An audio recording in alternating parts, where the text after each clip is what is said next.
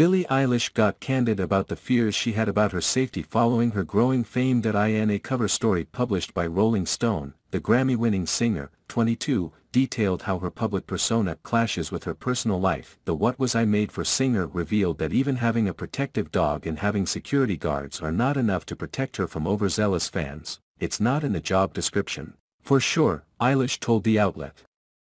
I had really scary things happen in my personal life and my safety was compromised a couple of times, and that's a big part of my life.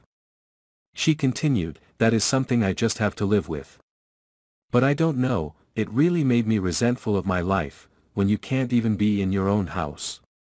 Talking about her gray pit bull named Shark, she said, just because he's anxious doesn't mean he couldn't rip your face off if you come into my house. When asked what she does to decompress, Eilish quipped with a NSFW reply. Eilish shared that love-making helps her cope. She told the outlet, "You asked me what I do to decompress.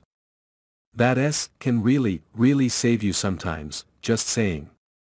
Can't recommend it more, to be real."